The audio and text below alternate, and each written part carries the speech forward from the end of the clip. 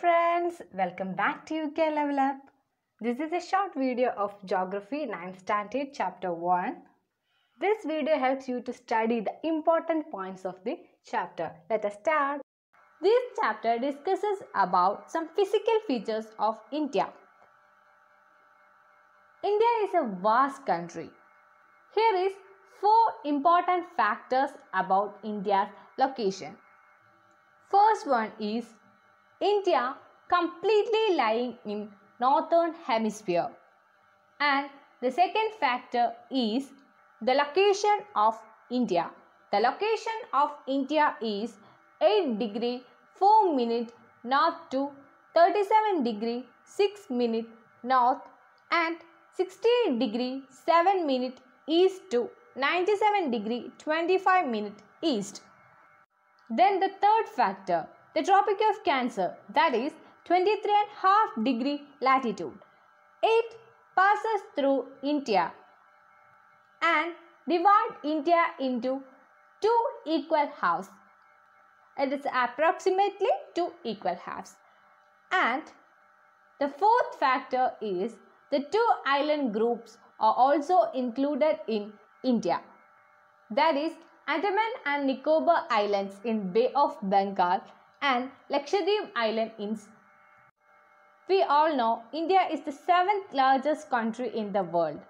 Here, some important facts about India's size. That is 4 important points. First one is 3.28 million square kilometer is the total area of India, geographical area of India. And the second one is it is the 2.4% of the world. And the land boundary of India is 15,200 km. The fourth one is the coastline boundary of India is 7,516 km. There is also some important points about the physical features of India. It's also 4. First one is India is bounded by the Young Fold Mountain in north and northwest. That fold mountain is called Himalayas. And the second one is the southern extension of India, that is South Indian portion, divides the Indian Ocean into 2, that is Arabian Sea in west and Bay of Bengal in east. These 2 are the portion of Indian Ocean and called Arabian Sea and Bay of Bengal. And the third point is there is a time difference of 2 hours in between Gujarat and Arunachal Pradesh.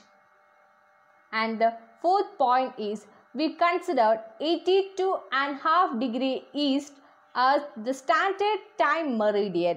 We calculated time on the basis of 82.5 degree east meridian. So it is called our standard time meridian and it passes through Mirzapur, Uttar Pradesh. The Indian landmass has a central location between the East and West Asia. India is a southward extension of the Asian continent. The trans-Indian Ocean routes connect the countries of Europe in the west and the countries of East Asia. Here, figure 1 point shows the central position of India and its importance on air route and sea route. Most of the air routes and sea route connected through India. No other country has a long coastline on Indian Ocean like India.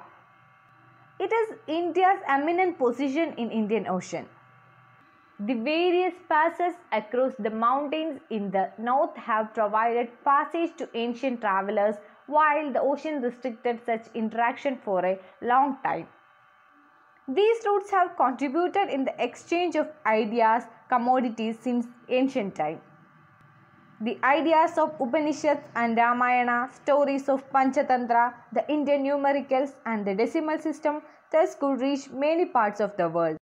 On the other hand, India is also influenced by other parts of the world. We adopt the culture, traditions, sculpture styles of the other parts of the world.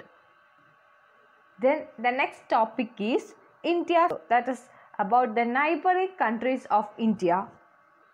India occupies an important strategic position in South Asia. India has 28 states and 8 union territories. India shares its land boundaries with Pakistan and Afghanistan in northwest and China, Tibet, Nepal and Bhutan in north, Myanmar and Bangladesh in east. Our southern neighbors across the sea consist of 2 island countries, namely Sri Lanka and Maldives.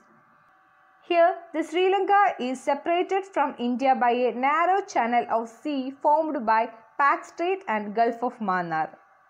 And finally, India had a strong geographical and historical links with her neighbors.